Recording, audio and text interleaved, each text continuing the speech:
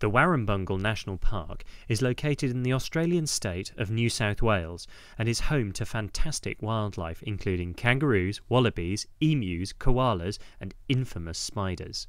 The Warrumbungle mountain range has a very distinctive profile and is also home to Siding Spring Observatory, having an unmissable influence on the local community.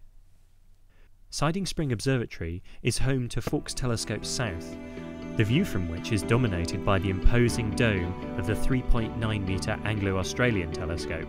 Faulkes Telescope South is situated next to the famous UK Schmidt telescope and is a remote robotic telescope.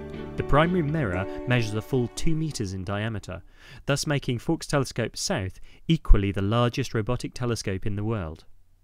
The primary mirror is not only exceptionally heavy, but takes over a year to manufacture, ensuring that its installation is done very late in the build process and with extreme care. The telescope is located in a distinctive clamshell enclosure, which is different to the traditional rotating domes associated with many telescopes. The enclosure opens to expose the whole telescope to the sky, thus eliminating dome-seeing effects and aids thermalization of the telescope structure.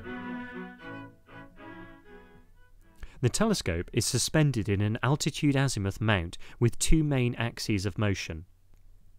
The azimuth axis rotates the telescope through 1.5 full revolutions, and the altitude axis changes the inclination of the telescope from 20 degrees above the horizon up to the zenith.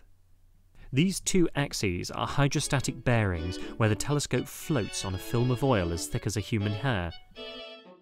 As the target moves across the sky, the telescope tracks it by moving very slowly. To counteract the apparent rotation of the target, the cameras are also rotated at the Cassegrain focus. Upon entering the facility, once through a room housing computers, the main section of the observatory is approached, where the telescope itself is located.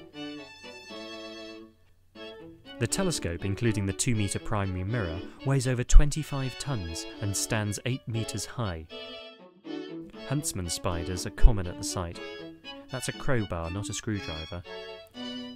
Redback spiders can often be found under the telescope and keep themselves to themselves. Siding Spring experiences a wide range of temperatures, from searing heat in summer to snow in the winter. Very soon, everything is set to begin another busy night of observing for professional astronomers and education users, all making discoveries, investigations and following research from thousands of miles away over the internet.